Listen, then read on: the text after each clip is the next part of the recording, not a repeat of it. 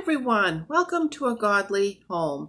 This evening I am going to be making a homemade pizza from scratch. And if you have never made your own dough, it is so fast and so simple, and you do not need any extra equipment. Now have been inspired to do this tonight from Nessa's Nook and Little House Happy Home, who has been making pizzas this week.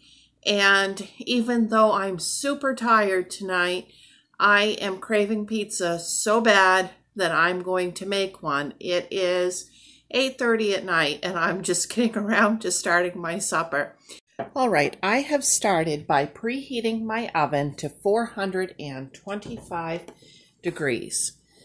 Now I'm going to put 1 teaspoon of yeast in here. I keep my yeast in the freezer in a Tupperware container so it stays fresh. Then kosher salt or any kind of salt, a half a teaspoon.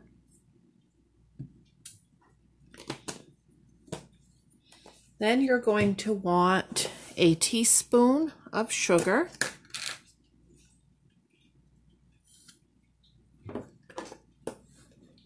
Then some oil. I like olive oil for this part, but you can use any kind of oil, vegetable oil, canola oil, whatever you've got.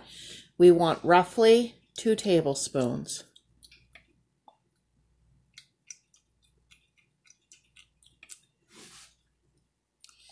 Then we're going to put in a cup of warm water. Warm, like warm right here on your wrist. Not too hot, not too cold. Give that a little stir.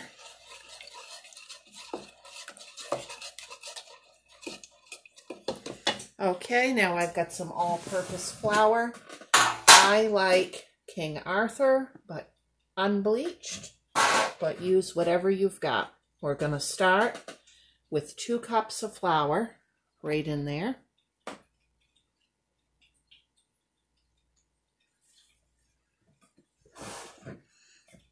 We're going to stir that in.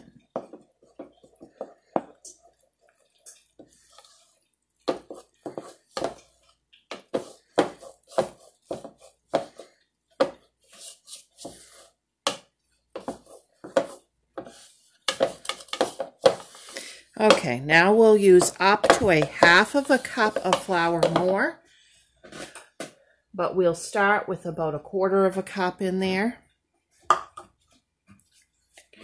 Going to put our hands right in to the bowl. We're going to knead right in the bowl.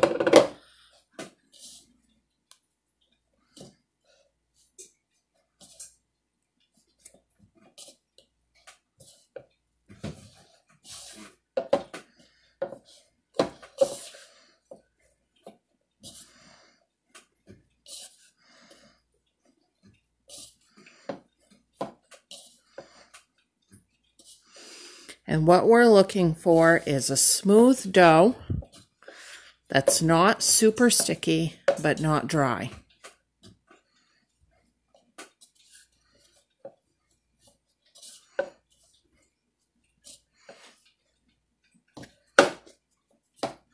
Okay, now I'm just going to set that aside. That's it. The dough's ready to go.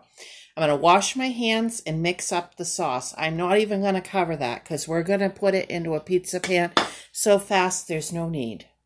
Okay, for my sauce, I'm going to mix up a big can of plain tomato sauce. Now, whatever I don't use, I will just pop into the freezer to either use for spaghetti or next time I make pizza.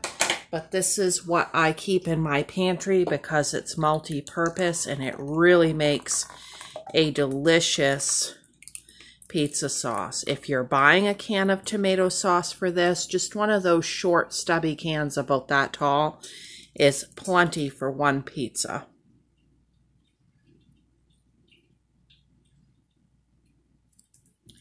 Okay, I got a little sugar here because it tends to be sour. Then I've got some garlic powder. I'm not a big garlic fan, so add a lot if you are. Okay. Then I've got just some oregano. You can use Italian seasoning.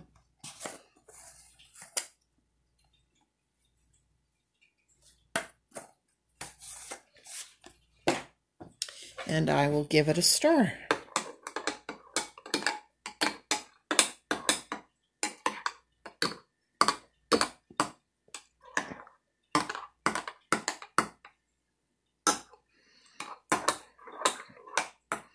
All right, now I am going to move right on to getting out my toppings for my pizza, and we will get that assembled. Okay, for this step, I like just plain vegetable oil because it makes a crispier crust, but you can use whatever you want, and this is just a dollar store pizza pan. Right from Dollar Tree. I've had it for years and it holds up good. Okay, put a good amount of oil on there. Now, I'm going to put that dough down. Okay, and now once I press it out just a little bit, I'm going to flip it right on the sheet. And now I'm going to make my way around pressing it out.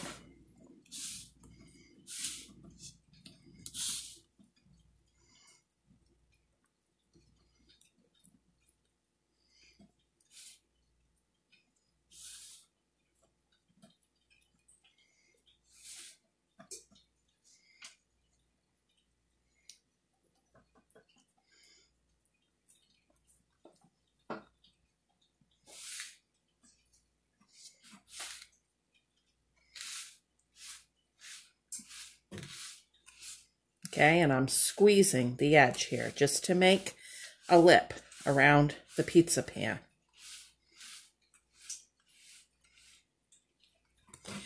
Even out the bottom. Okay, on goes my sauce. I'm going to put a little bit of extra sauce, and you'll see why in a minute.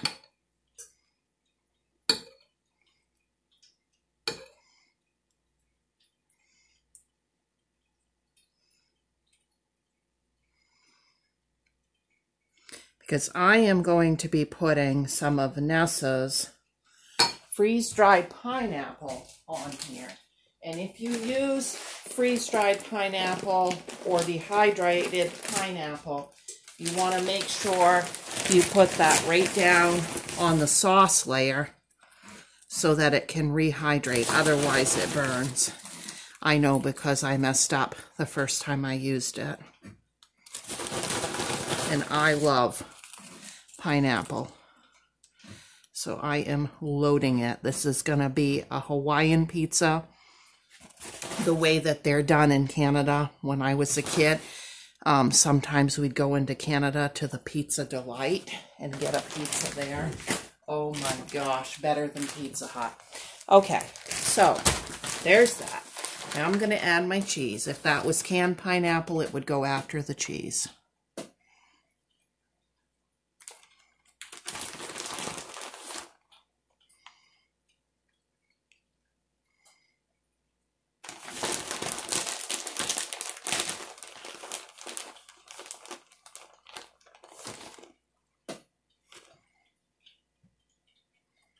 About 2 cups of cheese is what I put on,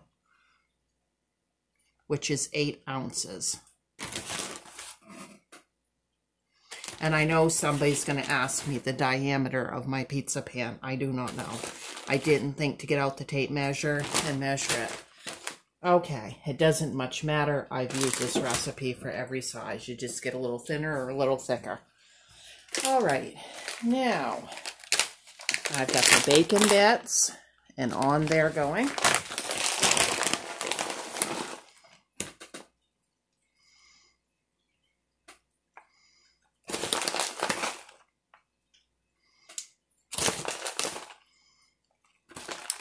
Okay, and I've got some, where'd they go? Oh, right here. Colored peppers from my freezer. And on they're going.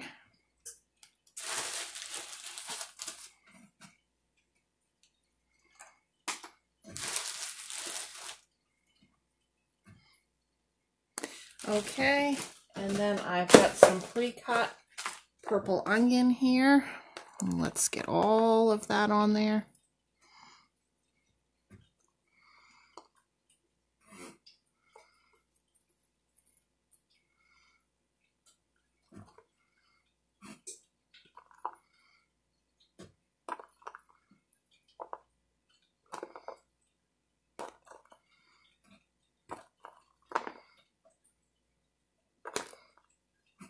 Okay, it's going into the oven at 425 degrees. That is the temperature.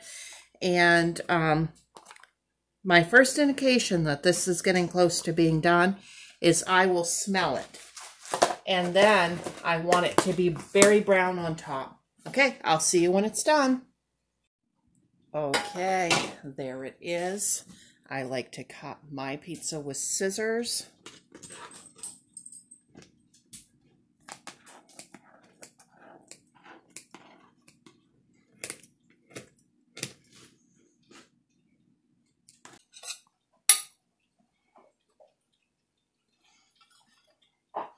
And that is what it looks like, my friends. Thanks for watching. Don't forget to like and subscribe. Bye.